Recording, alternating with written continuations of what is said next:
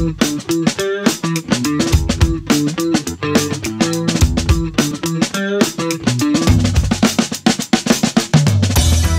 guest today is Sara Benhamron. Sara, how are you?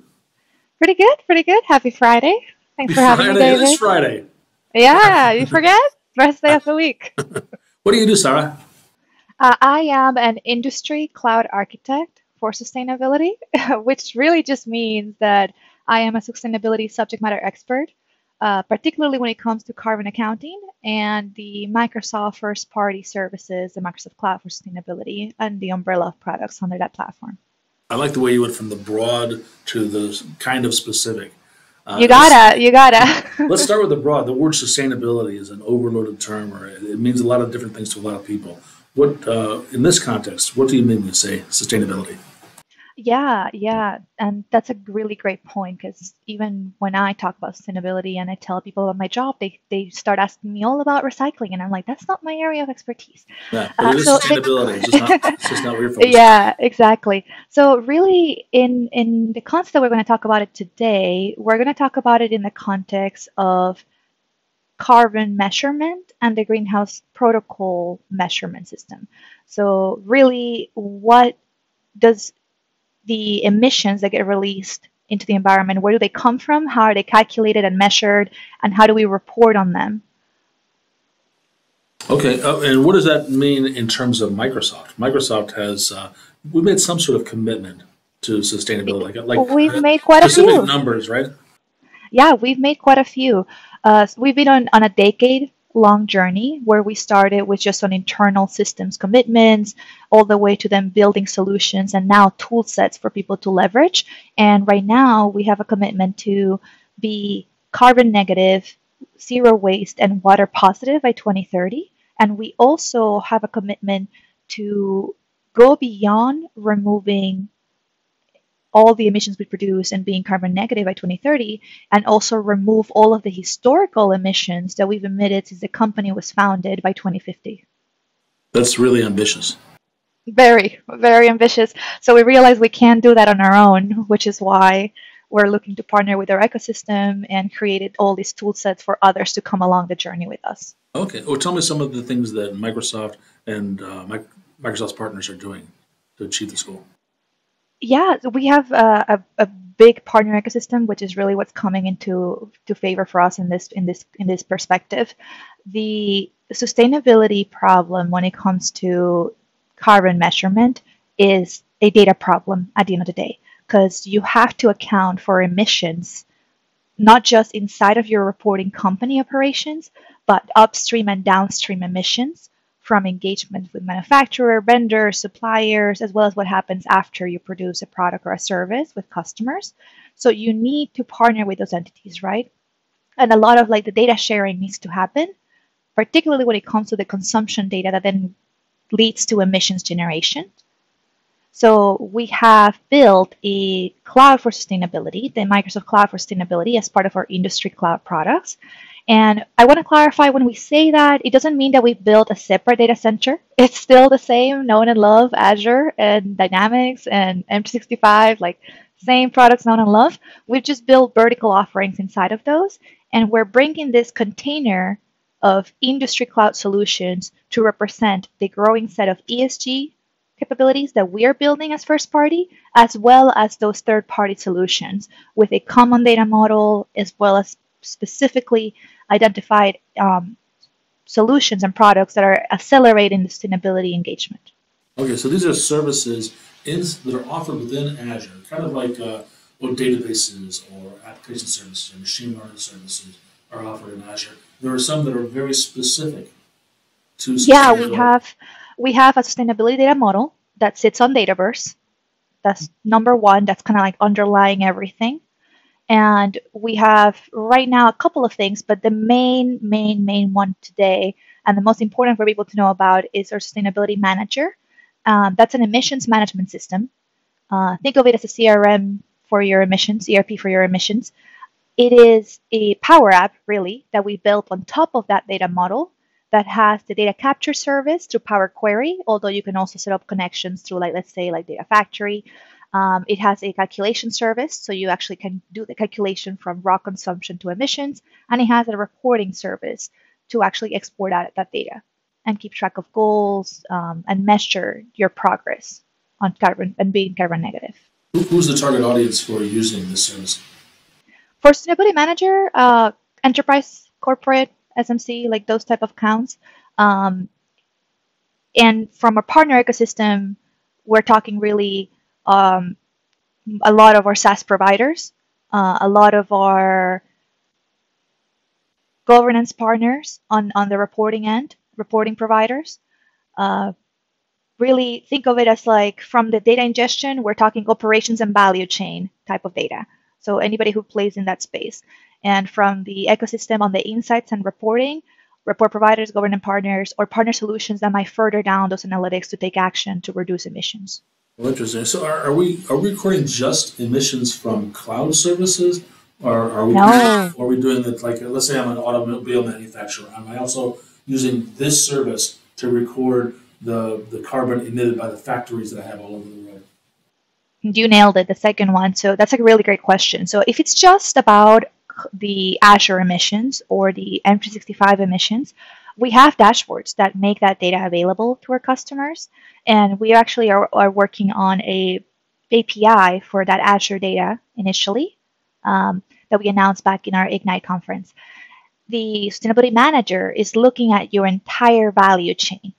So we're talking about the activities inside of the company, but we're also talking about everything that happens before and everything that happens after. So think of, for example, when Microsoft sells an Xbox device and a user takes that home and plugs it in and they're consuming electricity. That's part of our scope 3 downstream emissions. And then upstream emissions, we're talking about things, let's say, like business travel or the employee commuting, capital goods, purchase goods and services, all of that it's upstream activities to the company. Interesting. So if we can make an Xbox more efficient or emit less pollution, then we're going faster toward our goal of being carbon negative by 2030. 100%. And our Xbox team has actually done amazing stuff on that space. I'm not super deep on that one, but it's definitely an area of interest as well.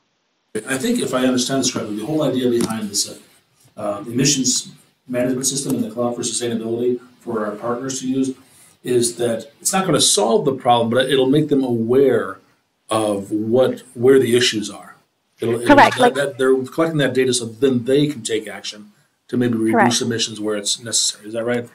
Correct. Because you can track what you can measure, right? So if you are a chief sustainability officer or really any role in an organization that's tasked with achieving those KPIs, those goals of, hey, we committed to being carbon negative, carbon neutral, carbon net zero. How do you do that? You need to create a baseline. You need to start measuring your emissions to then track progress. Otherwise, it's really like brainwashing, and you're not really like, why would you make certain investments? How do you know that you're making the right decisions towards those goals? All right.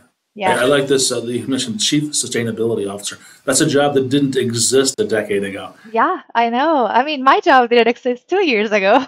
Well, tell me about your job. Now, what part are you playing in this? Yeah, so I act as a loaned resource from Microsoft, specifically from our global partner solutions team, our partner organization. And I work with our partner ecosystem to bring those solutions to market, to help them build offerings that either implement our Sustainability Manager, expand, extend, or integrate with it. So I partner with ISV services to do those offerings. It's a lot of teaching them about the carbon accounting, greenhouse gas measurement, but it's also a lot about teaching them of the specific depth of the technicality of the product, like how to customize the data model, how to extend the data model in Dataverse, how to package a solution that extends a Power App, those sort of things. Okay, I'm curious if the people you're talking to, are they coming to you and saying, we need to be more sustainable, help us do that, or are you selling that to them and trying to convince them? No, my door is knocked on so much that I get triple booked, like quadruple booked. Really, we need more people doing my job, to be honest. And I am finding more and more ways to scale. The reality is because sustainability is horizontal, it's not constrained to a certain industry. So it goes across every partner, it goes across every customer, and they all want to have that conversation. I can't tell you how often I have been pulled in last minute, really, because even our account team hadn't even thought of talking about sustainability, or they thought, oh, we can talk about it, but they were maybe allocating an hour, and the partner, the customer, they wanted to spend the entire day talking about it because it's such a priority. Yeah. Right? So companies, they recognize that they want to do this. This is important to them. Their challenge is how. They don't know how. Yes. And that's where you come in. Yes. That's your job. 100%. You got it. So, uh, what else? Is there something we haven't talked about that we should? Um, well, we haven't talked about the industry scenarios that we're considering. So, what we mean by that is when we look at sustainability, as I mentioned, it's horizontal, right? So, if we're talking sustainability for financial services, it's a very different story than if we were talking about sustainability for manufacturing or retail, right? There will be different use cases and scenarios that make more sense or are more relevant. That being said, there are still across the horizontal, if we look at an organization, some core sustainability challenges that we are focusing on when we bring our own first party solution, as well as when we work with our partners, their third party solutions to market. There are four priority scenarios that we look at to accelerate that sustainability growth and journey. The very first one is unifying data intelligence, which is what we talked about before. It's a data problem, right? So we need to do data integration and calculation, reporting, disclosure, and automated insights. And it goes across the entire organization. You have to collect data from procurement, from business travel, from all your vendors, suppliers. So solutions that unify that data intelligence. That's also where our sustainability manager plays a role. It's where a lot of our services consultant partners play a role. That one honestly goes across the horizontal. It's like you have to tackle that one before you can tackle the other three. The other three priority scenarios, we have having a green IT, reducing environmental impact of operations. So this one actually goes back to what you talked about before with the cloud emissions, for example. This is all around workload migration to the cloud and the efficiency of those workloads running on Azure. We actually have just released at Ignite the sustainability guidance for the well-architected framework that's meant to do just that, like help the IT teams improve the sustainability impact of their workloads running on Azure. That also includes responsible devices, which Surface has a great story there as well. That I don't want to go too deep into that because we don't have too much time, but that's kind of what we think about when we're thinking about like green IT. And then the other two, the last two, one is creating a sustainable value chain, which is all about increasing transparency in that value chain. Again, we're talking about that upstream and downstream, vendors, suppliers, manufacturers, what happens after you, like visibility and transparency of that value chain and that data. And then the last one is really reducing the environmental impact of your operations. So it's optimizing your operations for sustainability. Think of things like energy management and improvement there. Think of smart spaces, like smart facilities, and think of collaboration and planning, really. That's interesting. In my mind, we start talking about carbon emissions and different industries. I think of manufacturing as the biggest challenge Yes. because they have factories and they're often into smokestacks on top of them. Yeah. But talking to you, I realized that other industries may have huge impact because their salespeople may be just flying all over the world. They have nothing to manufacture. But every time they get on a plane, there's a carbon impact. Correct. When they do that. Or they may be buying things from some other company. Maybe it's an offshore company from a country that doesn't have environmental regulations, and therefore they're spewing pollution because there's no one to stop them. This realization is something everybody comes on. Yeah, it's a much more complex issue than I realized just a half hour ago. Even me, when I first was asked to take on the role, was just because I was doing it as a hobby. I had been learning about it a little bit. I was helping out here and there. But even at that point in time, it was purely more on how do you optimize your workloads for like sustainability, and what are some of the regulatory like implications of that. And then I was asked to take the run full time, and when I did, I learned all of these. Like I did not know, I did not even know like the beginning of it until I really got into the job, and there's still so much more that I'm still learning, to be honest. Oh, that's great that you've learned it because a lot of people that are watching this, I'm sure, they're completely unaware of it. Where's a good place to start to learn about sustainability in general and Microsoft's efforts in that in particular? Yeah, that's a great question. So we have released some external assets that people can go through and learn, and we're bringing more out as we continue to update the product and as well as we add new services or capabilities under the cloud for sustainability. So if people go on solutions.microsoft.com, there there is a sustainability section. And under that sustainability section, we have a tab for learning resources and readiness. They're going to find, right now, I believe we have 3 modules in there. 2 of those are LinkedIn Learning modules that people can go through. And the third one is a learning module in our Microsoft Learn website. I see. I just went there. It looks like I have to log in order to get to solutions.microsoft.com. Is that available to everyone?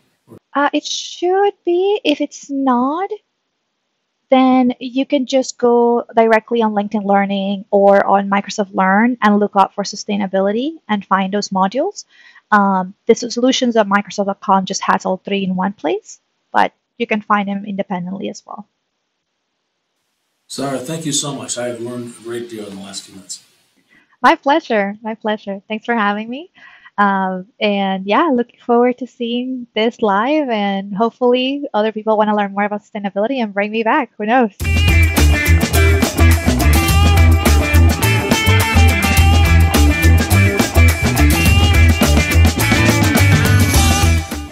Bye, friends. Thank you so much for learning about sustainability and technology with me and David today. Hope you enjoyed it. Hope you learned something new, and looking forward to you guys watching more episodes and learning more about technology with David.